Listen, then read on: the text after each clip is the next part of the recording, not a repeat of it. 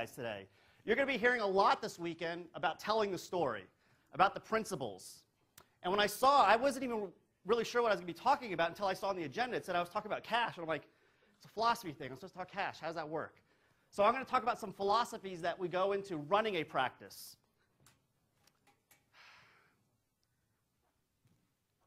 I think it's important that when we're out in the field that we're not just telling the story, but we're telling our story. How we got into chiropractic. How it's impacted our lives. Usually it takes me about 2 minutes to get over my nerves. Even though I do this a million times, I still get butterflies every time I get up here. Love you, man. Thanks, appreciate it. I think I was born a chiropreneur, you know?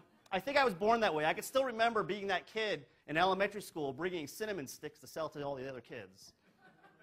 And I can still remember 10 years old walking around my neighborhood with a wagon full of avocados from our backyard in Miami, Florida, selling them to the neighbors. And I could still smell the grass from all the lawns I mowed as a kid.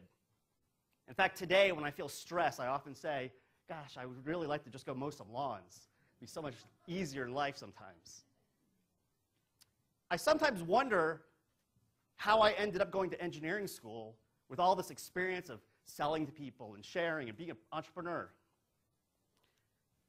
But then I think back to my high school days, and there was that one teacher that believed in me. Have you ever had that teacher in your life?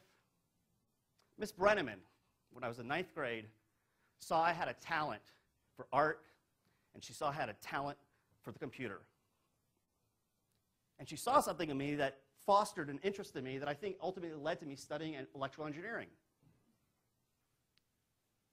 But what blows me away is when I was in college studying engineering, I also was exploring the ability to get moms to spend a lot of money on their kids in a surf shop. Because I worked in a surf shop, and it was my first taste of selling for someone else and working with people. And it was through this whole process of experiencing doing things for other people and helping them and see the smiles on their face that made me wake up the senior year of an electrical engineering program realizing, I think I'm living someone else's dream. Have you ever felt that in your life, that you're living someone else's purpose? Raise your hand if you've ever experienced that. It's not a good feeling, especially when you've invested so much in it. So I did something that was very interesting. I shared this story with Dave Jackson a number of years ago, and I didn't share it very often before that, but after I shared it with him, he said it was such an important thing to talk about that ever since then I make it a point to share it now.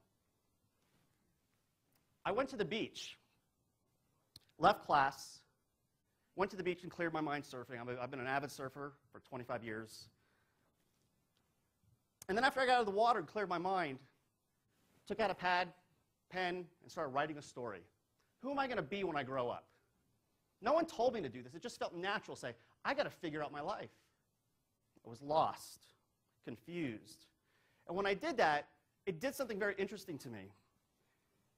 It gave me a new vision in life. Suddenly, I saw clearly, as if the world looked a little different. It was as if I put on a pink pair of glasses. Have you ever experienced that suddenly you have an idea and something shifts in you and things look different? Well, with this new pair of rose-colored glasses on, I was visiting my chiropractor. Now, I had started chiropractic when I was 12 years old. My first experience with it was pain. I injured my neck jumping into a pool, and I was in upstate New York, visiting family, and after suffering for weeks with pain, my family took me to a chiropractor in Miami, Florida, which is where I was. And then I'd visited a chiropractor every so often throughout my life, but I'd never really heard the principle per se.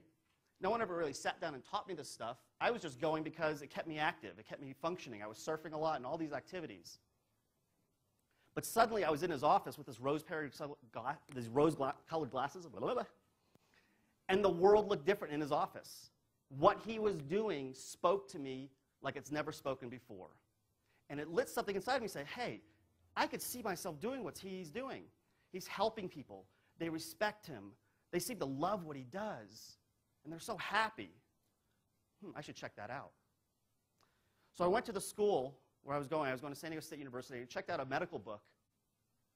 And in that medical book, I read something about chiropractic. And I can't remember the name of the book. It drives me nuts that I can't remember.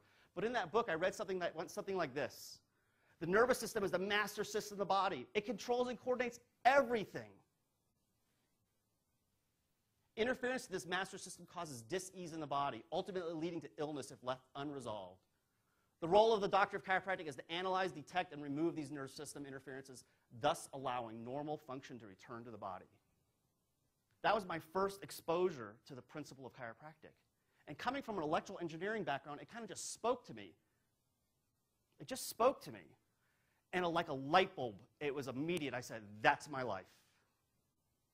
And the principle is what turned me on to chiropractic. So off to chiropractic school I went. I ended up at Los Angeles College of Chiropractic, like many of the philosophy guys in our group, like Billy D. and Dave Jackson, and a lot of guys I know that went there. I was just there actually on campus just a few weeks ago